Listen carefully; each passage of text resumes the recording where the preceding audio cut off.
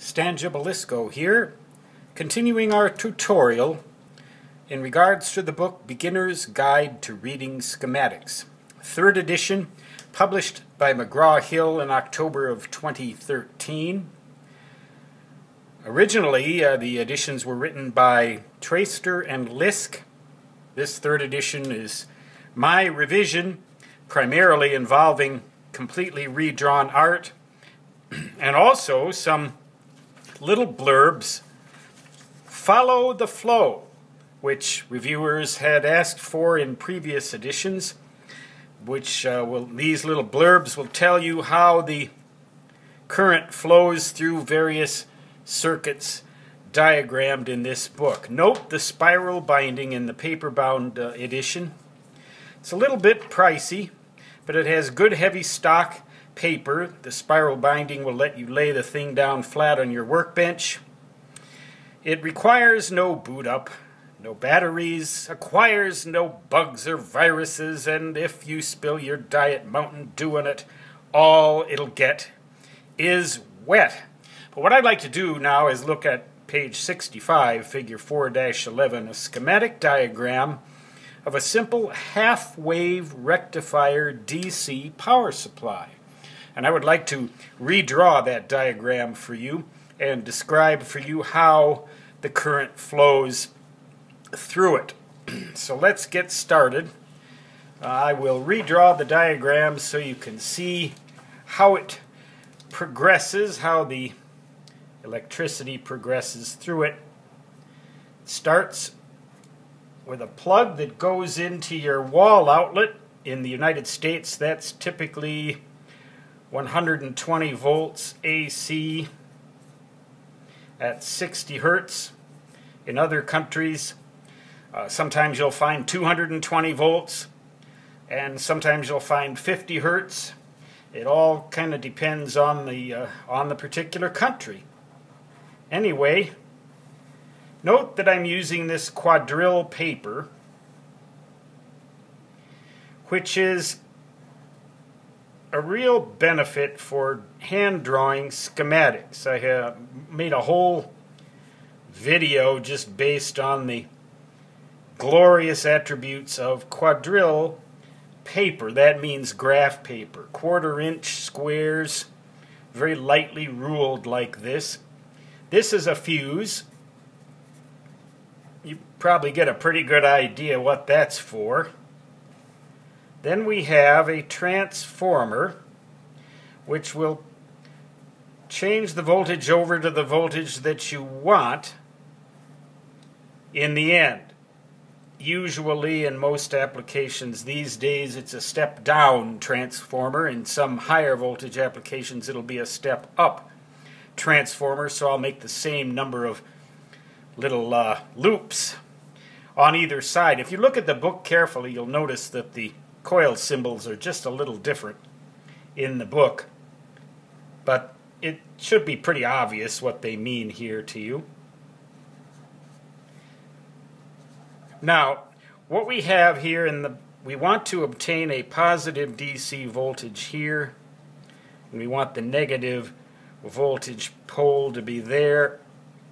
So we need to put the diode in the power supply so that the arrow points against the electron flow. Electrons can flow against the arrow, so they'll come out of the positive, flow against the arrow, and go around and come out of the negative, back through whatever load you have, and through the positive. But the conventional current, which goes from plus to minus, flows with the arrow. Actually, conventional current doesn't flow.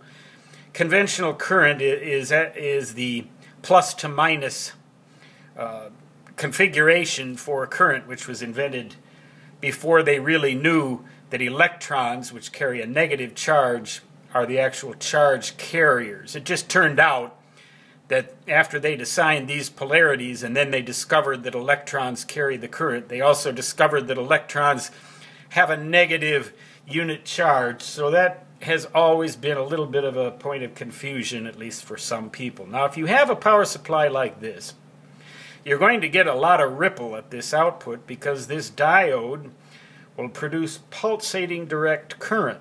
So what you need is to smooth out those pulsations. And you can do that with a large value electrolytic capacitor.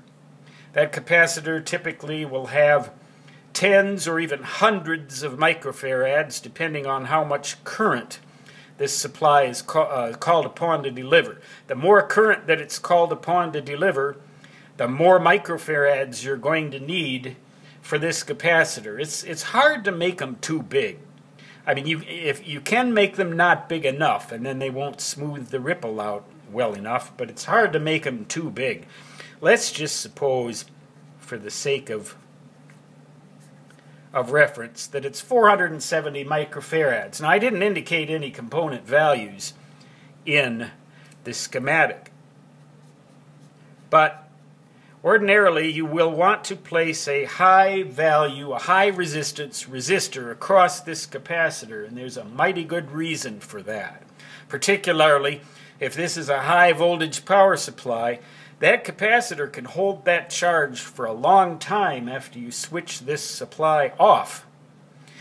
And if you're not aware that that can happen, and you go to service a high voltage power supply without these so-called bleeder resistors in them, or at least one for each capacitor that charges up, then you're going to get a shock, and you might even get killed. I remember an instance where I was working on a supply that delivered 3,300 volts DC. It was for an old tube-type ham radio amplifier, and this and I was going to service that supply because apparently the diode, actually it had multiple diodes, which maybe I'll get into in another video with a multiple diode power supply. But anyway, that thing had a capacitor that retained its charge, and it didn't appear to have bleeder resistors. So I took a screwdriver with a good insulated handle and shorted out this positive terminal to ground, and wouldn't you know it, it was like a firecracker went off. Zap! And the vice president of the corporation happened to be looking over my shoulder while I was doing this, and he wasn't aware of what was going to happen, and he just about went through the ceiling. He thought I'd burned something out. But anyway, that's what these bleeders are for. But when you do service a high voltage power supply, I'd always recommend that you discharge with some sort of an insulated handle metal instrument the positive or the live DC terminal, just to make sure you're safe, because that voltage, as I said, can be more than enough to end your life if you're not careful. So what happens then is the alternating current flows through the primary winding of this transformer.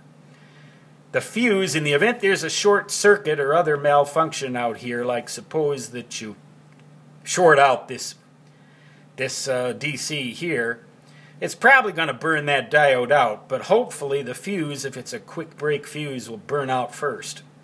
Anyway, if there's some other kind of malfunction, such as a short circuit in the capacitor or some other situation that could cause a fire, that fuse will help keep disaster from taking place. It'll just burn out the fuse. It might burn out the diodes like it did in that supply that I serviced, but those are not generally that expensive. So the AC flows here.